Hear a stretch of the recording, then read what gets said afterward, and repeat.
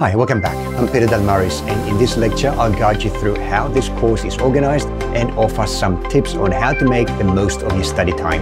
As with any learning journey, having a clear roadmap will help you progress smoothly and get the most out of each topic. This course is designed to be studied in a linear fashion, much like a book. Each lesson builds on the previous one, so it's important to follow the content in order to ensure you don't miss any crucial concepts. We'll start with the basics, covering electricity, circuits, and components. As we progress, we'll move into more complex topics like circuit analysis, simulation, and, of course, hands-on experimentation. Throughout this course, you'll encounter three types of learning activities: pen and paper exercises, simulations using CircuitLab or your preferred circuit simulator, and hands-on experiments using a breadboard. To get the most out of these lessons, I strongly encourage you to follow along with all three. The pen and paper exercises will help reinforce the mathematical foundations of electronics, while the simulations and experiments will allow you to see how these concepts work in practice.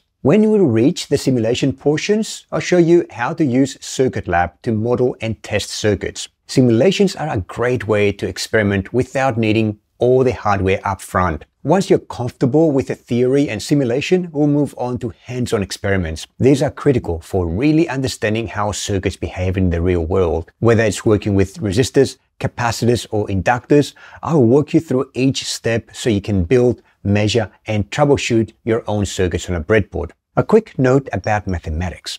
This course assumes that you have an adequate understanding of algebra, particularly when it comes to solving linear equations and systems. If you feel like you need a little extra support in this area, I recommend checking out my book, Basic Mathematics for Electronics. You can find it on the Tech Explorations website, and it will provide you with the mathematical tools you need to excel in this course. Don't worry if math isn't your strongest skill.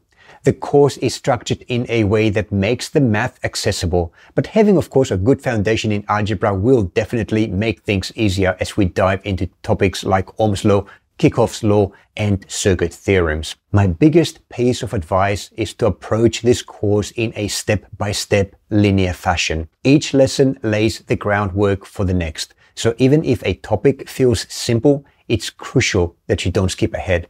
Every concept we cover, from the basics of electricity to the more advanced topics of signal analysis and AC circuits, builds towards your ability to design and analyze electronic systems. To make the most of your time, I also recommend practicing the calculations and experiments as you go. Don't just watch.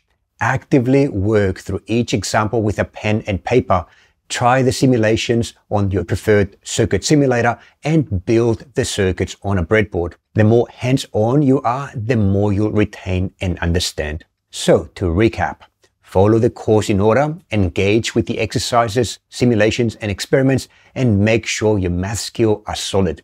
By doing this, you'll not only learn the theory, but also gain the practical skills needed to design and build your own electronic circuits.